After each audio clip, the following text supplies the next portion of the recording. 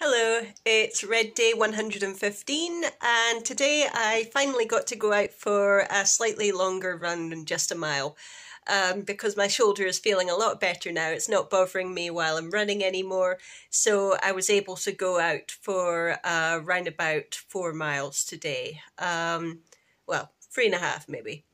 Um, I really enjoyed my run today. It was a nice bimble around, taking some photos, stopping every now and again.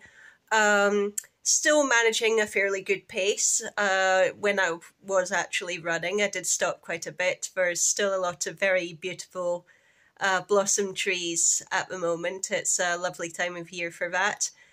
Beautiful sunny day. Just really nice to be out there for about 45 minutes. And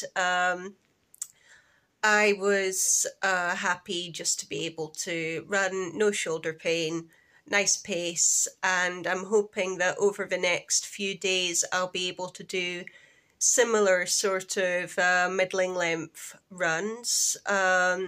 I may do a longer run either Sunday or Monday.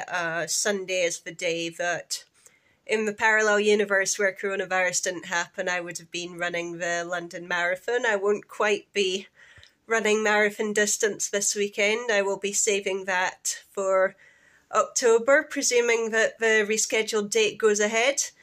But I would quite like to do a longer run again just to see how I get on with it and how I feel and how my energy is over the course of a couple of hours. So I'm hoping to do that either Sunday or Monday, but I'm not 100% sure when I'll manage it because I do have various other things on at the moment.